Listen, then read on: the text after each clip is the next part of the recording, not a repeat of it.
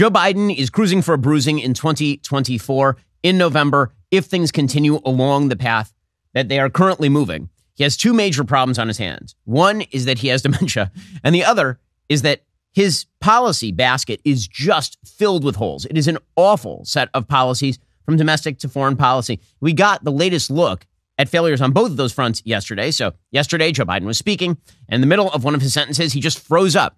Now, remember, Mitch McConnell just stepped down as the Senate Minority Leader because everybody is worried about his health. He's the same age as Joe Biden. Here was Joe Biden yesterday. Tremendous amount of things you can cut. Let me be precise. Tremendous amount of things you can do, not cut. He said, but the bottom line is he's still at it. And Joe Biden is not with it. He's not been with it for quite a while.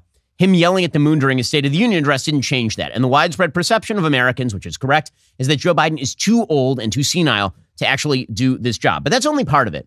If Joe Biden's policies were wildly popular, everybody would overlook the fact that the man walks into walls. Everyone would be like, okay, fine. So he walks into walls, but at least the policies are good. The problem is the policies are really, really bad. So a couple of pieces of news, economic news this morning. Consumer prices rose 3.2% from 1 year earlier in February, which means that, remember, the inflation rate in the United States, we aim to keep that at 2%. That's what the Federal Reserve aims at.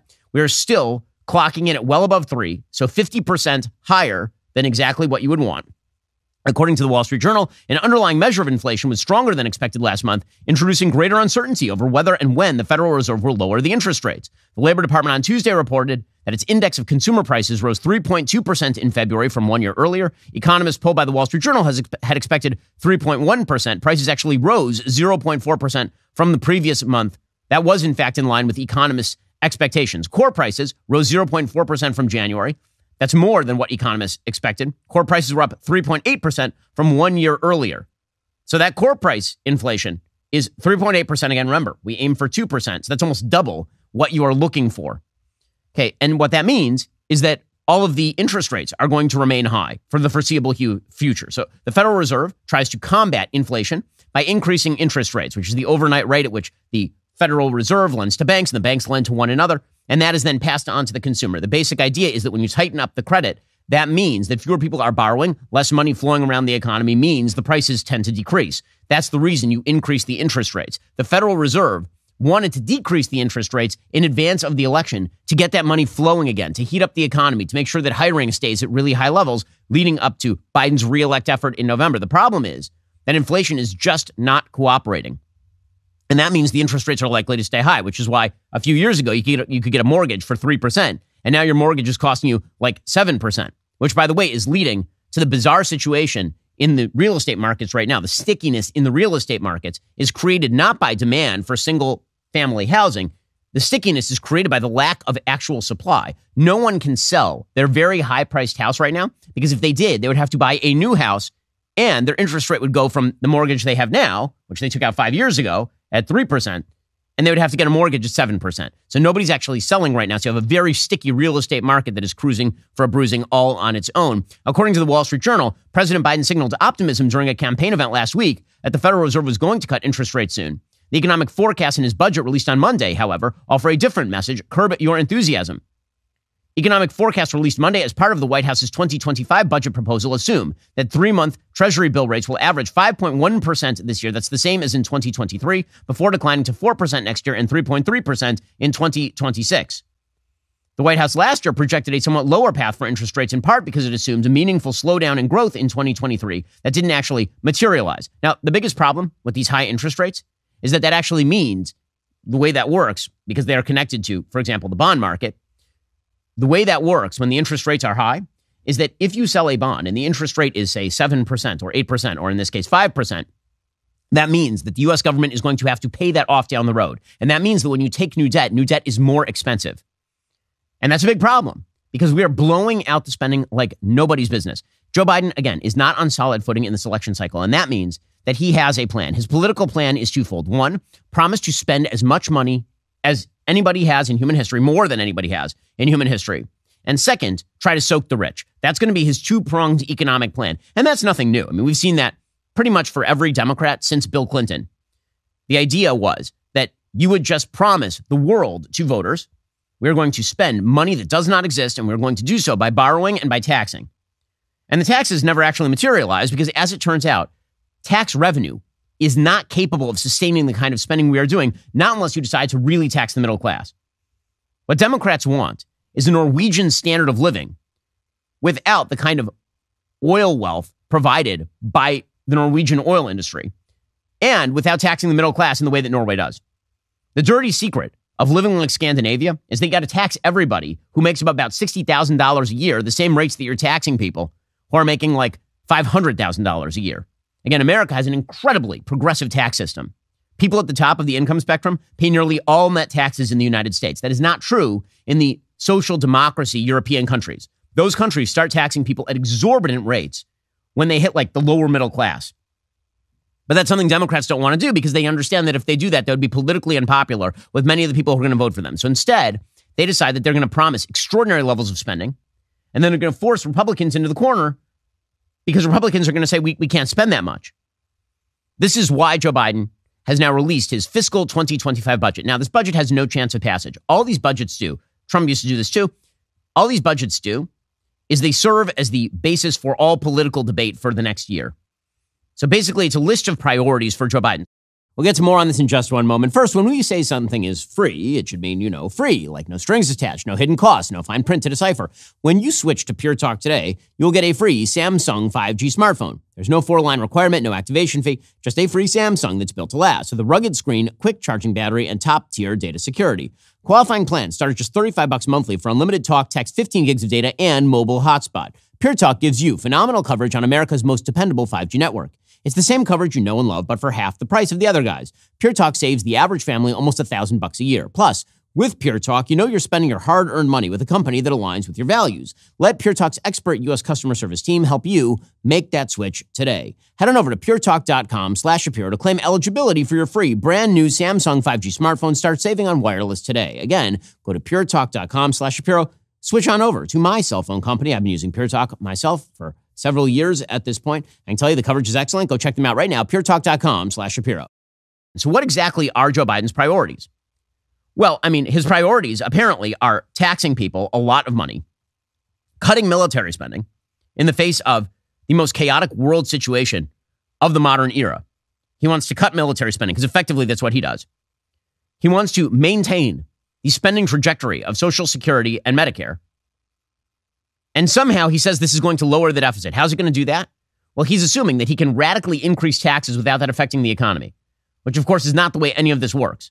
If you radically increase taxes, then people spend less money. That's the way that it tends to work. You can tax something to death. You can't tax something into prosperity. The Wall Street Journal goes through Joe Biden's proposed budget. He's proposing a $7.3 trillion budget. Now, this is patently insane on the face of it. First of all, during the pandemic, we did not spend that much money. In 2021, the United States government spent about $6.8 trillion. The same was true in 2020. That was during a full-scale pandemic when people were literally told to stay home and the federal government paid everyone's bills for a year. In this particular case, we are not in the middle of an actual fighting war in which American soldiers are directly involved. It's not World War II, so these levels of government spending are not justified. We're not even in the middle of a pandemic. These levels of spending are clearly unjustified. Joe Biden wants to spend. He wants to spend more money than any president has ever spent at any time. So what exactly would his budget do? It would raise taxes on wealthy people and large corporations. Now remember, when you tax a corporation, that cost is passed on to the people who work for the corporation. If you tax Daily Wire at a higher rate, that means we have less money to pay our employees. That's the way that works. He says this will somehow trim the deficit and lower the cost of prescription drugs, childcare, and housing. Now, when he says lower the costs of things like this, what he really means is that the federal government is going to subsidize things. There has yet to be a product developed by human beings that when subsidized by the federal government, the cost does not go up. That's the way that works. That is why colleges now cost way more than they used to. When the federal government signs a check to somebody, people raise the price of the thing. Literally every product the federal government has ever gotten involved with has gotten more expensive over time, as opposed to the free market where competition brings the price down on things. So when people say that Joe Biden is going to somehow lower the cost of prescription drugs or childcare or housing or all the rest of this stuff, That is incorrect. Lower the cost to whom? You might say that he lowers the cost to some private consumers, but that's only in the short term. In the long term, the costs are going to go up, and they will certainly go up for taxpayers who are actually going to foot the bill. Somebody has to pay the bill. As the Wall Street Journal points out, the proposal is not expected to gain momentum in Congress. It will be a cornerstone of Biden's re-elect campaign. Now, supposedly, the fiscal 2025 budget would cut the deficit by $3 trillion over the next decade. How would it possibly cut the deficit? The answer is he would tax the living hell out of everything that moves. So he proposes spending $895 billion on military programs in the coming fiscal year. Now, if you said to me we need to increase military spending, I would say we absolutely do. It's a dangerous world out there. The American military shield is what keeps the world order from breaking down, as we have seen. America in retreat leads to a vacuum in which chaos predominates. But Joe Biden actually isn't even increasing military spending. The spending is all on things like child tax credits, which are not actual tax credits. They're going to people who, for example, don't pay taxes. He also wants to spend an awful lot of money on shoring up Social Security. There's no plan. He just wants to spend money on it. He wants to extend tax cuts for most households after 2025, but he doesn't detail how that would be paid for. So he likes the Trump tax cuts, but only for the people he thinks he can pay off. The Wall Street Journal editorial board points out the giant failures of this budget. They say start with the proposal for national defense, which would increase a mere 1% to $895 billion next fiscal year. That number includes various and sundry Energy Department programs related to national security. The Pentagon gets only $850 billion. That is a real cut in military muscle after inflation. That part of the deal was part of a budget deal with former Speaker Kevin McCarthy. The number is inadequate. Biden would spend only 3.1% of GDP on defense in 2025, and then it would continue to fall for the rest of the 10-year budget window to 2.4% of the economy in 2034. So, obviously, folks in Beijing are going to be super happy about that if the United States continues to cut its own military budget in the middle of a chaotic world situation. Biden is proposing spending $7.3 trillion in 2025. That is an increase of $1.1 trillion in just 2 years. Remember, he says he's fiscally responsible. He wants to spend 24.8% of the entire national economy. By way of contrast, from 1974 to 2023, the average was 21%. So he wants to spend more money than we have for the last 50 years on average in the middle of a non-pandemic, non-war. He also says that he wants to increase tax revenue. So he's playing with the tax numbers because in order for you to actually suggest what tax revenue will be, you have to forecast economic growth. Again, Joe Biden is going to stagnate the economy. He is already stagnating the economy. We'll get to more on this in just one moment. First, I've been talking about my Helix sleep mattress for years. I got to tell you, it's the gift that keeps on giving. My days are incredibly full. And then at night, my kids wake me up at all hours. And that means that when I get on the mattress, I need to go to sleep. This is why I appreciate my Helix mattress. It was made just for me, which means that my head hits that pillow, I am out like a light. If you haven't already checked out the Helix Elite Collection, you need to, because Helix harnesses years of mattress expertise to offer a truly elevated sleep experience. The Helix Elite Collection includes 6 different mattress models, each tailored for specific sleep positions and firmness preferences. If you're nervous about buying a mattress online, you really don't have to be. Helix has a sleep quiz that matches your body type and sleep preferences to the perfect mattress, because why would you buy a mattress made for somebody else? I took the Helix quiz. I was matched with a firm but breathable mattress. I love it. My wife loves it. We're big Helix fans at the Shapiro house. Plus, Helix has a 10-year warranty. You can try it out for 100 nights risk-free, so you got nothing to lose. Helix right now is offering my listeners 20% off all mattress orders plus 2 free pillows. Go to helixsleep.com/Ben. That's helixsleep.com/Ben. It's the best offer yet. It won't last long with Helix. Better sleep starts right now. The real threat to the American economy in the long term here, I've been saying this for 2 years, is not actually inflation. Inflation will come back down under control by hook or by crook. The Federal Reserve will do that. The real danger is a stagnating economy for the foreseeable future, sort of Japan path for the 1990s. According to Biden's budget, he foresees that debt held by the public will rise to 102.2% of the economy in 2025. In 2019, it was 79% of the economy. That means that we'll be spending more money in terms of servicing our national debt than we spend on our military budget every year in the very near future. Public debt in his budget keeps growing to 106% of GDP in 2030. Interest on the debt will surpass defense spending this year when it hits $890 billion. It keeps climbing to $1.57 trillion over the next decade. That's how much money we'll just be spending on the interest payments on the debt that Joe Biden is proposing right now. And again, none of this makes any fiscal sense because when he says, for example, he's going to tax the rich to get out of this, that's not true. Even Axios is pointing this out. The simple fact of the matter is that there is no way to tax the rich enough to pay for the kinds of things that Joe Biden wants to pay for.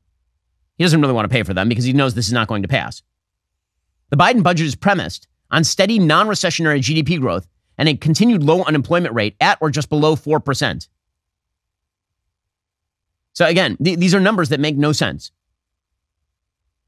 It's amazing to me that Democrats continue to trot this sort of stuff out. But again, he's trying to pick fights with Republicans. That's really what this is all about. This is what Politico points out. So, for example, the other day, Donald Trump was asked about entitlements. Now, one of the things that Donald Trump has done is for political reasons, he has suggested over the course of his career in presidential politics that he will not touch entitlements. He won't touch Medicare. He won't touch Medicaid. He won't touch Social Security and all the rest. And I've pointed out that's fiscally unsustainable. Now, on a political level, it's smart because the truth is Americans like status quo, and every major economy has effectively run directly into austerity measures and or riots at a certain point with regard to this. So it's all kick the can down the road. From political level, if you're a politician, you want to kick the can down the road on Social Security and Medicare.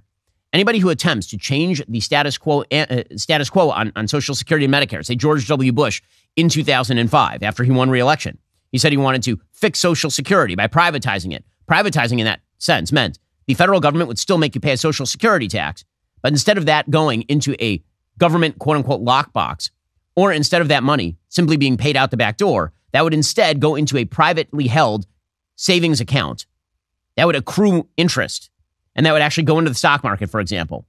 It made a lot of sense, but everybody fussed about it, and Democrats demagogued it, so it went to death.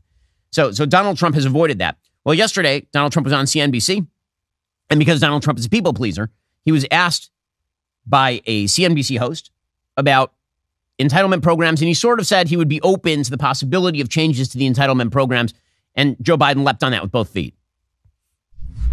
Have you changed your outlook on how to handle entitlements, Social Security, Medicare, Medicaid, Mr. President? It seems like something has to be done, or else we're going to be stuck at 120% of debt to GDP forever.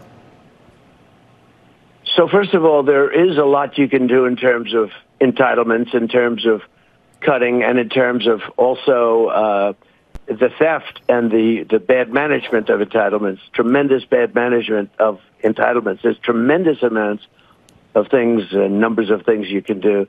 So I don't, necessarily agree with the statement. Okay, so that's really not a lot of daylight in terms of, he's going to make wholesale changes to Social Security or something. It's enough for Biden to try and press him on it. So according to Politico, after committing during his State of the Union address to stop anyone in Congress who tries to raise the retirement age for Social Security benefits, Biden's budget instead calls for raising taxes on high earners to keep Social Security and Medicare from hitting insolvency within the next decade. Now, again, realistically speaking, that's not going to save anybody. The population is aging way too fast for that. There are not enough high-income taxpayers even to pay for the kinds of bills that Joe Biden wants to pay for here. And let's be real about this. It's insane that we haven't raised the retirement age in the United States. It's totally crazy. Joe Biden, if that were the case, Joe Biden should not be running for president. Hey, Joe Biden is 81 years old. The retirement age in the United States at which you start to receive Social Security and you are eligible for Medicare is 65. Joe Biden has technically been eligible for Social Security and Medicare for 16 years, and he wants to continue in office until he is 86, which is 19 years past when he would be eligible for retirement. No one in the United States should be retiring at 65 years old. Frankly, I think retirement itself is a stupid idea unless you have some sort of health problem. Everybody that I know who is elderly, who has retired, is dead within 5 years. And if you talk to people who are elderly and they lose their purpose in life by losing their job and they stop working, things go to hell in a handbasket real quick. But put all of that aside, just on a fiscal level and on a logical level. When Franklin Delano Roosevelt established 65 as the retirement age, the average life expectancy in the United States was 63 years old. Today, the average life expectancy in the United States is close to 80. It's totally insane that you believe that you should be able to work from the time that you are essentially 20 to the time that you are 65, which is a 45-year period, pay in, and then you will receive Social Security benefits sufficient to support you and your family, you and your wife or whatever, for like another 20 years. That's crazy talk. That is not fiscally sustainable. The notion that if you have to raise the retirement age to 67 or 68, that everyone is going to fall apart. My parents are that age. My parents are not retired. And they shouldn't retire. It would be very bad for them to retire. By the way, it's disrespectful to people who are 67, 68, 69 years old to suggest that they are in the same shape as people who are 65 were in 1940. It's not true at all. Have you met a 65-year-old lately? 65-year-olds are not old in the United States. They're not. 68-year-olds are not old in the United States. Again, Joe Biden thinks he's not old, and that dude is running for president again, and that dude actually is old, and he's 81. I failed to see how a country in which our entire leadership class is 80 plus is telling you that we should have a retirement age of 65. It makes no sense at all. We'll get some more on this in just a moment. First, without partners like Stamps.com, we would not be one of America's fastest growing media companies. Seriously, if we had to schlep all of our stuff down to the post office all day, every day, we wouldn't have been able to grow as fast as we have. Stamps.com lets you print your own postage and shipping labels from your home or office. It's incredibly convenient. You can prepare those shipping labels in minutes, get back to running your business sooner. Even better, you can take care of those orders from anywhere with their mobile app. Scheduling package pickup is easy through the Stamps.com dashboard. For 25 years, Stamps.com has been indispensable to over 1 million businesses. You can print postage wherever you do business. No lines, traffic, no waiting. They even send you a free scale, so you'll have everything you need to get started. Grow your business with America's trusted postage partner, Stamps.com. Sign up today at Stamps.com/Shapiro for a special offer, including 4-week trial, free postage, free digital scale. No long-term commitments, no contracts. Just go to Stamps.com/Shapiro. Save yourself time, save yourself money. Stamps.com/Shapiro for that special offer, including 4-week trial, free postage, and free digital scale. Not just that, Joe Biden is also trying to pick a fight with regard to food aid for low-income families. His budget proposes $7.7 billion into fully funding nutrition assistance for women, infants, and children through the WIC program. Now, again, there are a lot of studies on the WIC program and how effective it actually is. But the realistic answer to how effective all of this is that it should be done at the state and local level. That when you have the federal government subsidizing this stuff to the tune of billions of dollars, most of it ends up going in the trash. Also, Joe Biden wants to pick a fight on student debt. He wants to pick a fight on rural energy costs. And he says he wants to pick a fight on deficit reduction, as though Joe Biden is fiscally responsible, which is totally insane, of course. Joe Biden does not want, no one cares about deficit reduction. Also, deficit reduction, the very term, is so loosely used as to mean nothing. When Joe Biden says that he has reduced the deficit, he is talking about what the deficit was last year being reduced from the year before, for example. So let me take an example from personal finance. If you last month ran a deficit of $3,000, meaning that you say earned $4,000, but you spent $7,000, and then next month you spend $6,000, so your deficit is now $2,000. Are you now fiscally responsible? Or are you just less fiscally irresponsible slightly than you were last month? People tend to think that deficit reduction means debt reduction. It does not. The debt keeps piling up. You can lower the deficit and still increase the debt massively, and that's exactly what Joe Biden is proposing to do. Now, again, he's not spending money on the things that actually matter. This is the part that's amazing. So when it comes to what the United States' actual responsibilities are on a federal level, they do not include things like aid to dependent women and children. Those are not the fundamental responsibilities of the federal government. You can make a case for it at the local and state level. The federal government was not established to do these things. In fact, I have an entire list of the things that the federal government was established to do. It's called the Constitution of the United States, and it includes none of these things. The federal government was, in fact, established in order to provide for the common defense and security of the United States. That is the number one task of the federal government. And yet the federal government is actually underfunding defense at this point. According to Politico, the Pentagon has sent $10 billion worth of weapons to Ukraine that it still does not have the money to replace due to congressional gridlock, according to a top Defense Department official.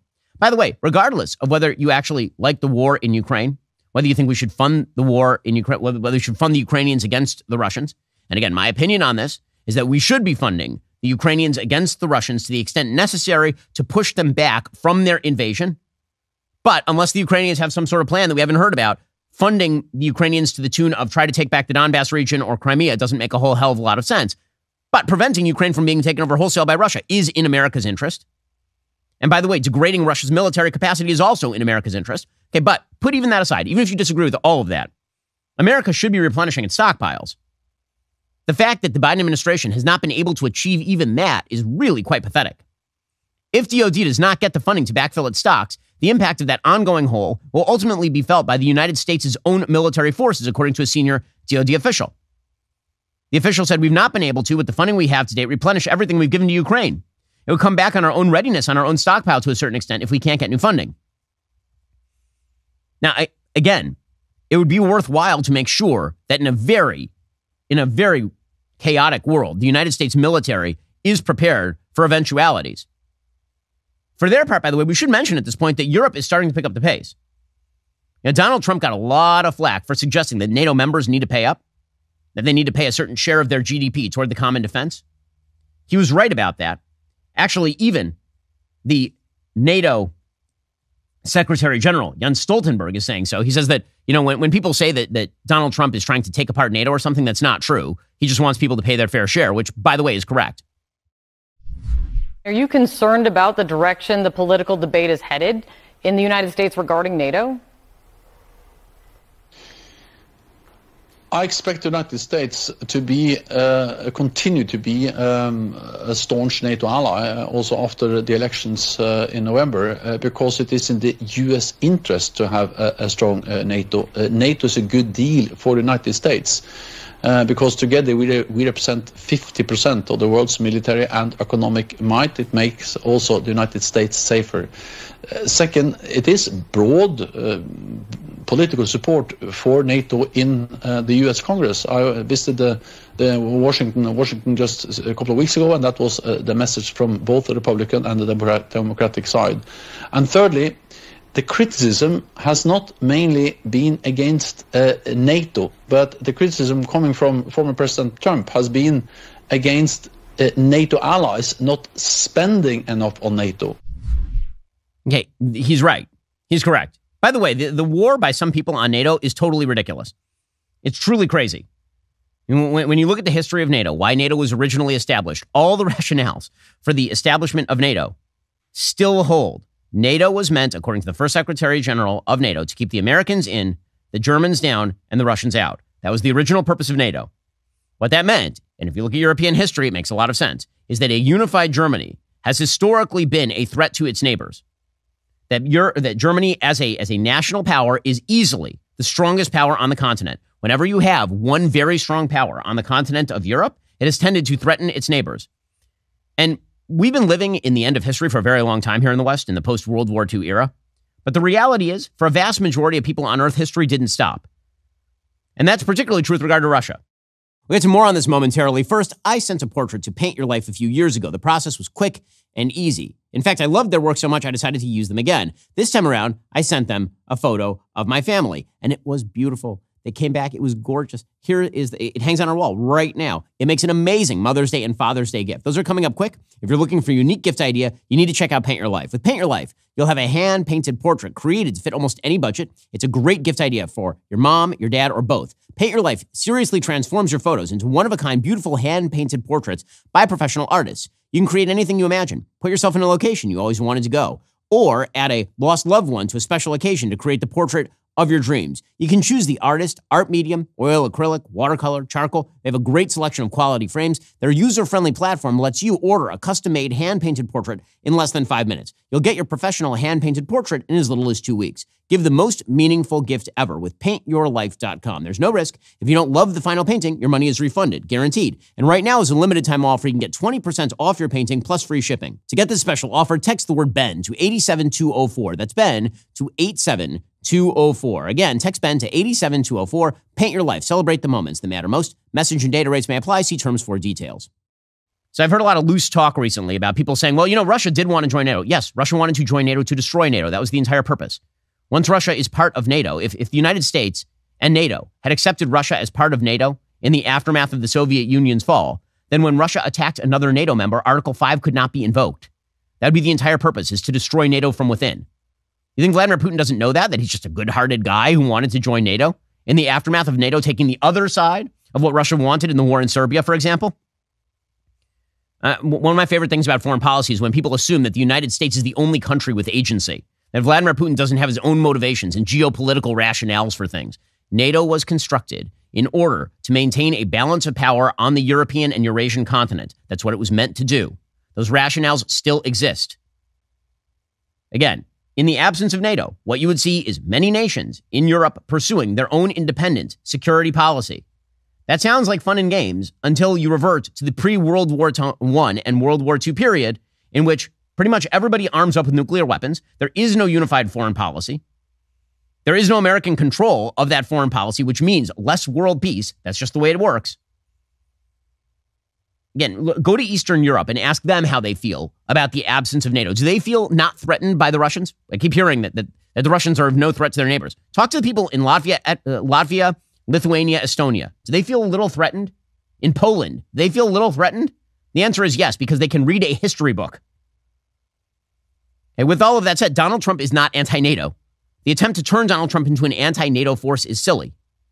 Donald Trump is very pro-NATO, so much so that he wants the other countries in NATO to up their defense spending for the collective defense. And the United States maintains tremendous control over the activities of NATO itself. The idea that it's some sort of European conglomerate that the U.S. has no control over is very silly. That's not how NATO actually works on a day-to-day level. The United States has tremendous control over what happens with NATO, which is a good thing, because historically speaking, when the United States reverts to policy only within its own borders and leaves Europe to its own devices, we end up having to, go over there and help out from time to time and expend hundreds of thousands of American lives in the process. You know what we haven't had to do in Europe since the advent of NATO? Any of that, which is a very good thing. In any case, the foreign policy of the United States should be a muscular foreign policy in which we actually support our allies.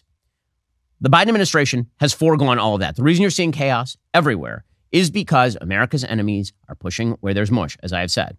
And the more mush the Biden administration shows, the worse things get. This is not a giant shock. According to the Wall Street Journal, authorities in Europe now say they have foiled several terror plots, some involving suspects posing as refugees, raising alarm about a growing array of threats from extremists. In one previously unreported investigation last December, police in Austria and Bosnia arrested two separate groups of Afghan and Syrian refugees who carried arms and ammunition, including Kalashnikov assault rifles and pistols. Investigators found pictures of Jewish and Israeli targets in Europe on some of the suspects' mobile phones, which they said were motivated by the Israeli war against Hamas in Gaza. That followed the arrest late last year of a group of Tajik nationals suspected of planning attacks on the Cologne Cathedral in Germany and St. Stephen's Cathedral in Vienna around Christmas, both churches filled with hundreds of visitors for the holiday season. Then on Monday, Italian authorities said they had detained 3 Palestinians suspected of being members of the Al-Aqsa Martyrs Brigade, designated as a terror group by the U.S. and European Union. The 3 were preparing to attack civilian and military targets in Europe, according to Italian National Police. Investigators say that the separate incidents suggest Europe's terror threat isn't only growing, but also coming from new sources, complicating the work of security agencies. A wave of attacks that hit the continent starting in 2015 was largely inspired and in part directed by ISIS. Now the threat is coming not just from the Islamic State Khorasan, Islamic State's Afghanistan-based successor organization, but also from Iran and its proxies in the Middle East, including Hezbollah and Hamas. Germany's domestic intelligence agency, the Federal Office for the Protection of the Constitution, warned late last year these and other actors were being galvanized by the war in Gaza and that Jews and Jewish institutions across Europe were among the potential targets, but obviously not the only targets. You're seeing cathedrals being targeted. You're seeing targets, civilian targets being targeted that have nothing to do with Jews in Europe. Why? Because the war that is being fought by Islamic terrorists is not just against Jews. The reason they hate Israel is not because Israel is filled with Jews only. That is certainly one reason. It is because they see Israel as a colonialist outpost of the West, which means that the real reason they hate Israel is because they hate the West. They do not like the West. They believe that the West is an imperial occupier of its own land, by the way. The people who believe in Islamic Sharia law believe that Spain is still Muslim land. They believe that half of Europe is still Muslim land. And that means that they're at war with actually large swaths of the West. So what is the Biden administration doing? They're attempting to pretend that none of this is actually happening. There was an astonishing exchange yesterday between the Pentagon press secretary and the press. Just an astonishing exchange. This is the Pentagon press secretary, Major General Pat Ryder. So apparently he was asked, does the Department of Defense anticipate that Hamas will try to fire on Americans who are trying to build a pier in Gaza? Now, again, this is a super stupid idea. Why are we deploying American troops to build a pier on the beach in Gaza? Are we under the weird misimpression that, like, magically the aid, if unloaded at the pier, is going to get to the people who are in need of the aid? Somebody's going to have to drive the truck from the pier into Gaza. That's going to have to happen. And you know what will happen to those trucks? The same thing that's happening every time a truck goes through the Kerem Shalom crossing. which means it will be hijacked by Hamas, of course. Anyway, General Ryder was asked about this, that will Hamas try to fire on the operation? And he said, look, that's certainly a risk, again. But if Hamas truly does care about the Palestinian people, then again, one would hope that this international mission to deliver aid to people who need it would be able to happen unhindered. Do you know how insane and stupid that is? That's like the stupidest thing I've ever heard in my entire life. If Hamas truly cares about the Palestinians, they truly don't. What more evidence do you need? They literally use the Palestinian people as human shields. They hide behind women and children. They've systematically shot at people who are attempting to get aid. Hamas has. They kill people, like civilians, who are trying to get the aid. They hijack the aid. They literally used billions of dollars flowing into the Gaza Strip over the last 20 years to build terror tunnels and military capacity instead of feeding their own people. They don't have potable water over there because Hamas stole all the aid. And the Pentagon is still out there saying, well, if they really care about them, that fundamental misconception, which is that the people of Hamas, the people of Hezbollah, the Iranian proxy terror groups, these are all reasonable people who can be talked to. After all, they care about humanity. They care about their children. They're just like you. This is so insane and crazy, but it leads to bizarre and evil foreign policy ramifications for the United States, like telling American allies like Israel that they shouldn't kill terrorists. It'd be better if they don't kill terrorists somehow for the United States, which is weird because it seems to me as an American, that'd be very good if American allies spend a lot of time killing terrorists. That's great. We don't have to do it then. That's good. We'll get to more on this in just 1 second. First, the iconic leftist tears tumbler is back. Behold, it comes in a box. Within this box is, in fact, a tumbler. And within this tumbler can be leftist tears. Everybody wants one. There's only one way to get it. By becoming a Daily Wire Plus annual member. Not only does your annual membership give you unparalleled access to ad-free, uncensored shows from your favorite Daily Wire hosts, on-demand hit movies, series, groundbreaking documentaries, that membership also now includes our leftist tears tumbler. Soccer moms have their Stanleys, but you're raising the bar with the iconic leftist tears tumbler. New Daily Wire Plus Insider annual members get that free tumbler, or put your money where your values are. Join us on the front line in the fight to reshape culture with an all-access membership. Get 2 leftist tears tumblers for free. Join now. Get your free leftist tears tumbler at dailywireplus.com. Okay, meanwhile, again, only a delusional view of the world, the sort of view that says that we should cut defense spending while spending $7.3 trillion in our budget this year. Only that delusional view of the world would lead to the conclusion that America has an interest in hampering Israel going into Rafah, for example. Rafah is chock-filled with Hamas terrorists. It is, in fact, the last stronghold of the Hamas terrorists. And yet Joe Biden yesterday suggested that he would condition aid to Israel on them not going into Rafah, which, again, for a historical comparison, would sort of be like the Allies approached the gates of Berlin during World War II. And suddenly it's like, well, no, we can't go in. You know, guys, we got to stop here. We got to stop here. That's where the terrorists are. It's what Israel has been doing this whole time. They've been condensing the terrorist population block by block down to particular areas so that they can finish them off. And now the Biden administration is like, no. Now, what's amazing about that is the Biden administration has tried to cram down every ceasefire proposal it can on Israel. And Israel has accepted a bunch of them. Hamas rejects all of them. Why? Because they know that effectively Joe Biden is now doing PR for them. That's the part that's truly insane.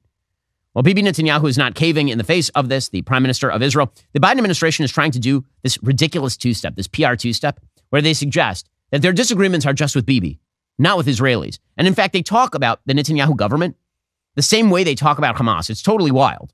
They will say, well, Hamas does not represent the Palestinian people. The Palestinian people are good and kind. They're not represented by Hamas in any way. Now, in reality, Hamas was, in fact, originally elected. By every available poll, Hamas is still popular inside the Gaza Strip and way more popular inside the West Bank. But that's the lie that the Biden administration will tell. Then they tell another lie, which is they suggest that the government of Israel is entirely run in authoritarian fashion by Bibi Netanyahu, which is crazy on every level. They have elections like every 5 minutes in Israel. The last election was held in 2022. It ended with a coalition government that involves a bunch of parties. And by the way, the coalition government that is currently running things, the war cabinet, is representative of something like 90 seats in the current Knesset, because it includes a bunch of opposition parties who didn't actually originally join with Netanyahu, but did after the war. Again, if Bibi Netanyahu disappeared from the face of the earth today, Benny Gantz would be the prime minister, and Benny Gantz would immediately pursue exactly the same policy. So basically, it's a lie. When Joe Biden says this is about Netanyahu and me and we're not getting along, that is an excuse that he can use for his liberal Jewish donors, so that he can tell them that it's not that he's anti-Israel, it's just that he's anti-Bibi, which is so stupid, it doesn't make any sense at all. Netanyahu rebutted that yesterday. He refuted Biden's criticism of him personally, and he's correct on this. Exactly what the president meant. But if he meant by that I'm pursuing private policies against the majority, the wish of the majority of Israelis, and that this is hurting the interests of Israel, then he's wrong on both counts. Number one, these are not my private policies only. They're policies supported by the overwhelming majority of the Israelis. They support the action that we're taking to destroy the remaining terrorist battalions of Hamas. They say that once we destroy the Hamas, the last thing we should do is put in Gaza, in charge of Gaza, the Palestinian Authority that educates its children towards terrorism and pays for terrorism. And they also support my position that says that we should resoundingly reject the attempt to ram down our throats a Palestinian state.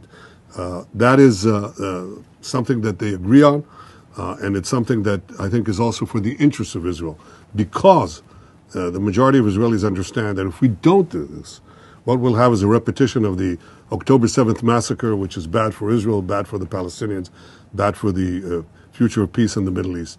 So the attempt to say that my policies are my private policies that are not supported by most Israelis is false. The vast majority are united as never before, and they understand what's good for Israel. And by the way, the deep state under the Biden administration is now purporting that they're pushing for just insanity. So there's an annual threat assessment that was published by Washington and it compiled U.S. intelligence, and its conclusions are totally crazy. So one of them is not crazy. That conclusion is that Israel will probably face lingering armed resistance from Hamas for years to come. I'm sure that's true.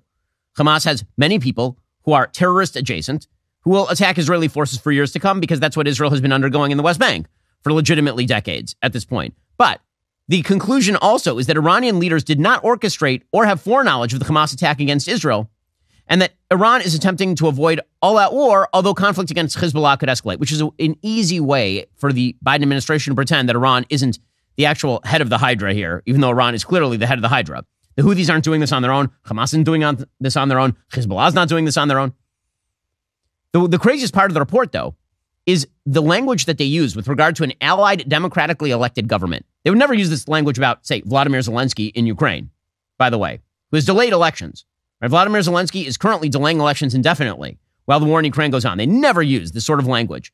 But with regard to Netanyahu, they do. Quote, distrust of Netanyahu's ability to rule has deepened and broadened across the public from its already high levels before the war, and we expect large protests demanding his resignation and new elections. A different, more moderate government is a possibility. So you have the intelligence apparatus talking about regime change in Israel. That's the part that's totally crazy. By the way, there will be elections. And you know what will happen? Somebody else will be prime minister, and that person will still go into Rafah if elections were held today. That's the way all of this works. But again, all of this is just cover for Joe Biden pandering to the Hamasniks in Dearborn. That's all this is. And all you have to know about that is that Bernie Sanders is representative of this pathetic left-wing worldview that suggests that Israel is somehow indiscriminately bombing civilians and that Joe Biden is committing a sin by allowing Israel to kill terrorists. The number of lies that Bernie Sanders is able to tell with this, I mean, I suppose that makes sense. He's been a useless person his entire career, literally his entire career. He's a useless, derelict leech on the body politic. The fact that he's been elevated inside the Democratic Party just demonstrates that the single greatest way to gain power in the United States is to run in an election against Hillary Clinton. Here's Bernie Sanders. President Biden was heard on a hot mic after the State of the Union address saying he has to have a come-to-Jesus talk with Netanyahu about letting humanitarian aid into Gaza. Have you spoken to President Biden about whether he's had this conversation? If he hasn't, what is he waiting for? And if he already had it, has it made any difference? Well, I've spoken to people very high up in his administration. Here's the bottom line. Margaret, what we are seeing in Gaza today is literally an unprecedented crisis. It's not just that 30,000 people, 2/3 of them are women and children, have already been killed. We are looking at the possibility of hundreds of thousands of children starving to death. The United States of America cannot be complicit in this mass slaughter of children. I mean, Bernie may as well just be on Hamas's payroll at this point with that kind of crap. But, you know, he has never found an authoritarian dictatorship that he doesn't love, so long as it opposes Western interests. There's a guy who honeymooned in Moscow, so there you have it. Meanwhile, bizarre coalitions forming over whether to ban TikTok in the United States. Let me be clear. TikTok should, in fact, be banned if they will not divest of their Chinese ownership. It is a Chinese social media apparatus. That is what TikTok is. And again, we're on TikTok because that's where the kids are, and we will continue to post on TikTok and on every other outlet where the kids are, because I think it's important for people to hear messages that are not actually just left-wing messages. With that said, TikTok is a Chinese intelligence gathering tool. TikTok is also a viral sickness in the United States. The kinds of mental illness that are being spawned by TikTok are quite real. And if you ever take a look at Chinese TikTok versus American TikTok, you can see the difference. American TikTok is all about transing the kids. Chinese TikTok is all about doing math problems because China is not interested in transing its own children. So there's a big battle that's now broken out between people on the right over whether to ban TikTok or to force TikTok to divest of its Chinese ownership. According to the New York Times, House Republican leaders are moving this week to pass legislation that would force the Chinese owners of TikTok to sell the platform or face being barred in the United States. That's even after Donald Trump came out against targeting the popular social media app he once vowed to ban. Representative Steve Scalise, who's the majority leader, said on Monday that the House would try to speed the bill to passage under special procedures reserved for non-controversial legislation. There's a 13-page bill. It's the product of the Select Committee on the Chinese Communist Party, which is a bipartisan committee. We have friends on that committee, including Mike Gallagher, who's an excellent congressperson. Trump issued an executive order that tried to do this, but now he's changed course. In an interview on CNBC recently, Trump said he considered TikTok a national security threat, but that banning it would make young people go crazy. And he said that any action harming the platform would benefit Facebook, which he called an enemy of the people. Now, I think two things can be true at once. Facebook can also have serious problems. Also, it's not owned lock, stock, and barrel by the Chinese government, and it is not being used as an intelligence gathering tool by the Chinese. The fact that kids would go crazy over a thing does not mean that you shouldn't do it. My kids go crazy over stupid crap all the time, and I say no to them all the time because that's my job as a parent. The legislation is one of several efforts over the past year aimed at curtailing TikTok because of concerns that ByteDance's relationship with Beijing poses risks to national security. President Biden, for his part, has said that he would sign it. Here was Joe Biden saying that he would sign the ban on TikTok as long as it's still under Chinese ownership. Mr. President, do you still support banning TikTok? Would you sign that bill? If they pass it, I'll sign it. So the question is why Trump has flipped on it. So Trump was very much in favor of going after TikTok not all that long ago. And let's be realistic. Donald Trump at this point should be in favor politically speaking. Forget about the morality of it or the national security of it. Both have good reasons to actually curb TikTok's Chinese ownership because the CCP is a really nefarious force in the world. On a political level, TikTok is pushing leftism. Not sure why Donald Trump would want to stand with an outlet that pushes leftism harder than any outlet that currently exists on social media. So why exactly is Trump flipping on this sort of thing? Not particularly clear. Apparently, according to Axios, neither Trump nor his campaign posts on TikTok, but the shift in position is a sign the former president recognizes the platform's massive appeal to younger voters, many of whom are disenchanted with Biden.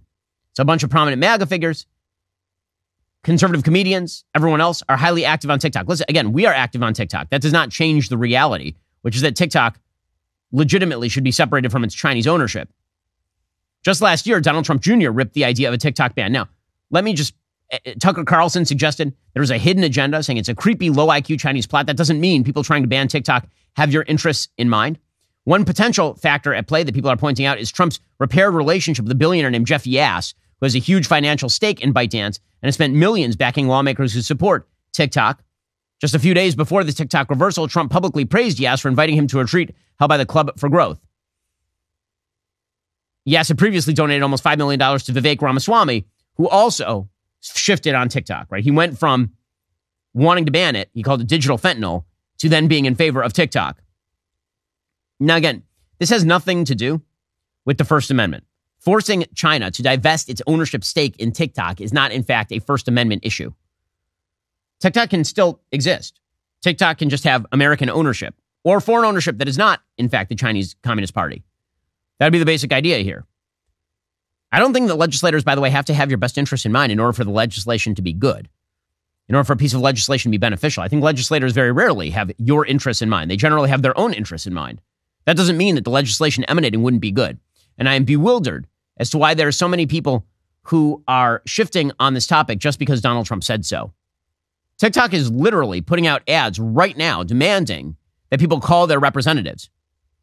They put out an ad saying this Wednesday, the House of Representatives will vote to ban TikTok, which means the creativity, inspiration, and communities you love will end with it. Together, we can work to help the communities you love. Call your representative today. Or, alternatively, you could get the Chinese party out of the business of TikTok. That would be the alternative. You know, things don't just magically become decent or conservative because Donald Trump and company endorse them.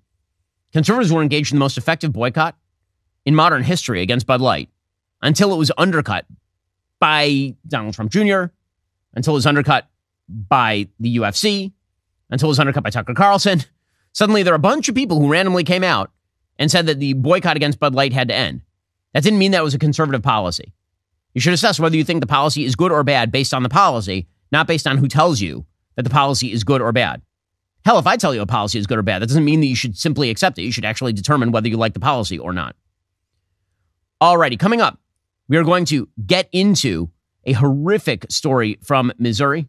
That would be a national news story if it involved people of different races. If you're not a member, become a member, use code Shapiro. Check out for 2 months free on all annual plans. Click that link in the description and join us.